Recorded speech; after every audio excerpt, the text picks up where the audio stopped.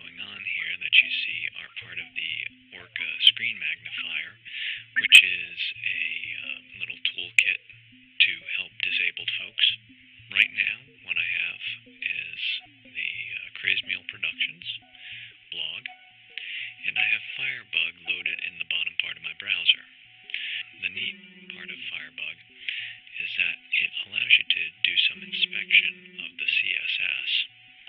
Now what I did was I clicked on Inspect, and when I scroll over a part on the page, Firebug will actually bring me down to the place in the HTML describing the HTML element or the CSS element, usually a block element that the mouse is covering.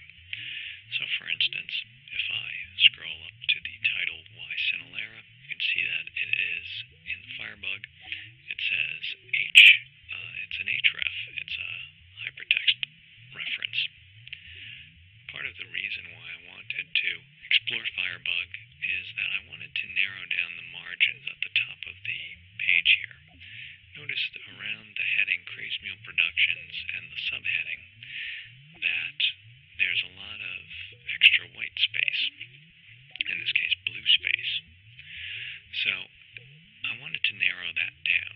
If I highlight my Crazed Mule Productions, I see that it's an H1 and the class of it is title. And that class title, if I move over just a little bit, you can see that it's within the title wrapper. So let me do that again.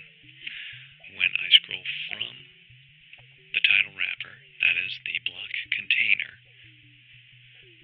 and I scroll over Crazed Mule Productions, you'll see that an H1 tag is revealed with the class of title. In my other browser window, I have a Blogger template. Let's try to find that H1 title in the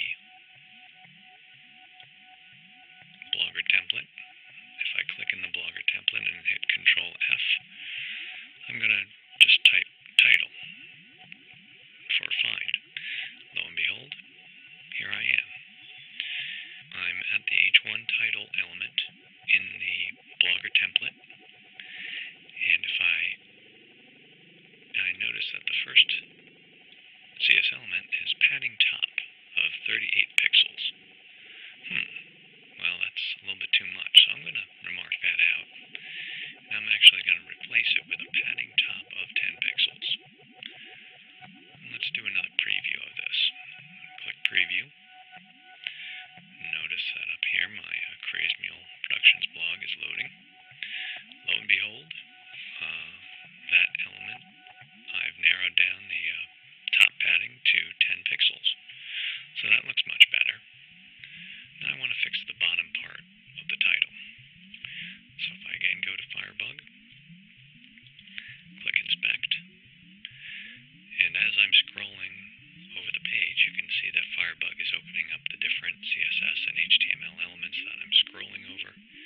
It's really neat. It's a great tool to pick apart your HTML and learn about CSS.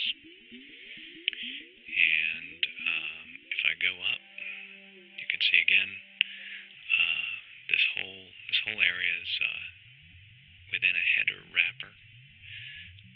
And then if I scroll to this area, it is the description. It's a description wrapper. And of course, if I go to here, the paragraph tag has a class of description. So let's go to the Blogger template again and look for description. Okay, we've got that's a couple of variables here. We don't want that. We want to get to the CSS. Header description. That looks like what we want. And we can see right now that there's a padding of 40 pixels. And we don't want that large amount of padding.